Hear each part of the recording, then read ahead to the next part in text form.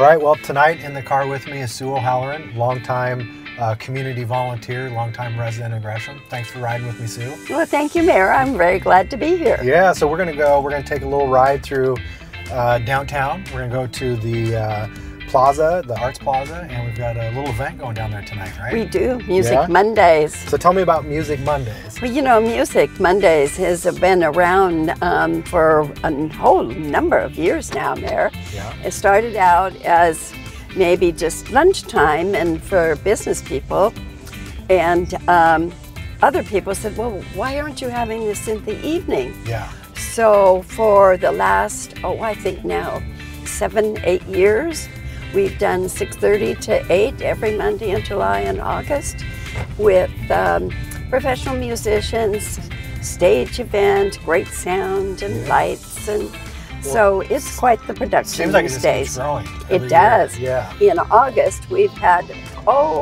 somewhere I think around 2,500, 3,000 folks come. So it is truly a party on the plaza. Ah, that's great. And so the group that puts it on is the Center for the Arts Foundation. Center for the Arts Foundation.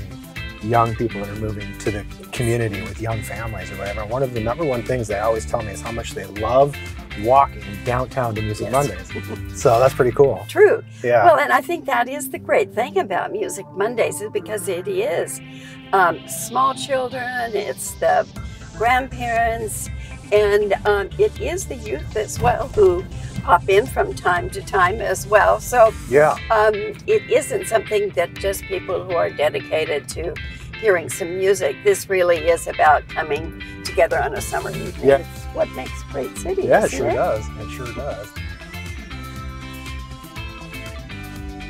You have a real estate company in town? I do, right downtown, although of course we do business all over the area. Yeah. But our heart is right here. That is. Helping make downtown happen.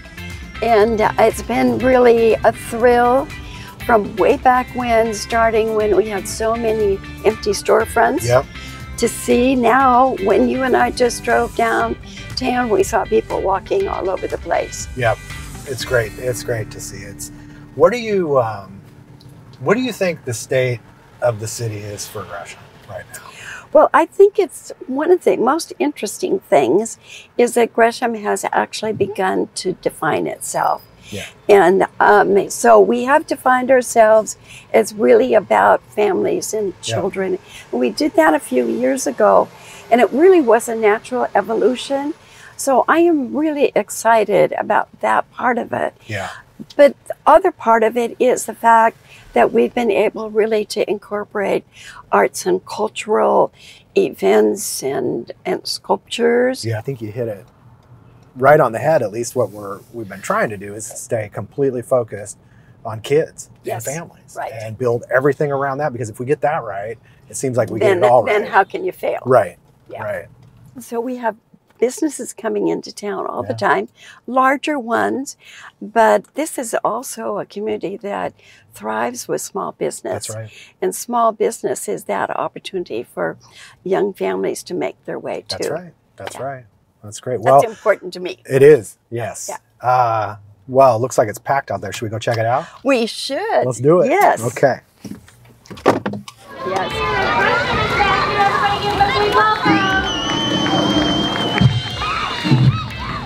Thank you, Mr. Bemis, for being with us tonight. My name is Kayla Viramones, and on behalf of Center for the Arts Foundation, we're pleased to have Remedy with us this evening.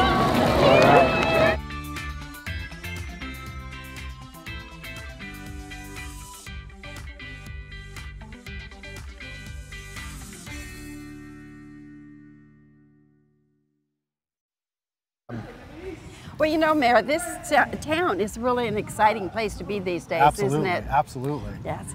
So I think just from my real estate world that the number of developers who are really experienced, knowledgeable, and come with some money, it's good, a good thing. Yeah.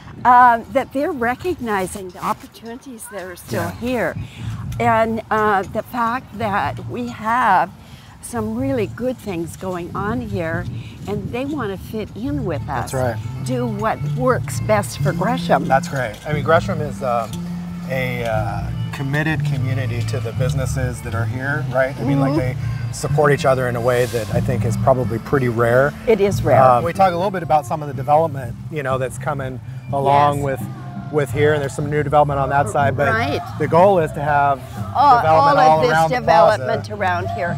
These are older, small, back to, you know, those days in the 1950s where one level small buildings were built. And those are the pieces now that developers are really beginning to look at and recognizing, thanks to you as well, that this is a very well-run city. Yeah. This community has regularly said we need these kinds of ways to get together. Yes. And so when we say we're doing trick or treat, or whether we're doing, you know, whatever it is we think of to do, it is about gathering people in ways that they can get to know and feel comfortable and feel safe. Well, Sue, thanks for spending the evening with me. Thanks for your many years of service to this community. You should be very proud of where we're standing, what's happening, and everything that's going on in this city. Long-time community volunteers. On behalf of all of the citizens of Gresham, thank you for all you've done over the years. Thank you. Thank it's you. my pleasure. All right. Great city.